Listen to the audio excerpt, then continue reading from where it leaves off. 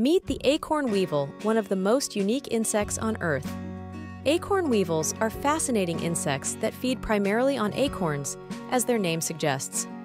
A female acorn weevil has a particularly long snout or beak that is ideal for creating holes in acorns, thanks to the saw-like teeth at its very end. The snout has a hollow center, which allows the weevil to feed on liquids and plant matter. Early in the growing season, an adult female will lay her eggs in a young acorn after she first gains access to the nut by drilling a hole in the shell.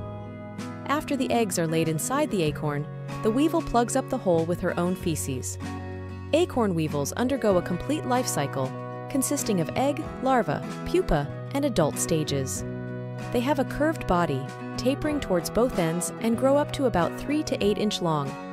They are primarily found in regions where oak trees and other nut-producing trees grow in abundance.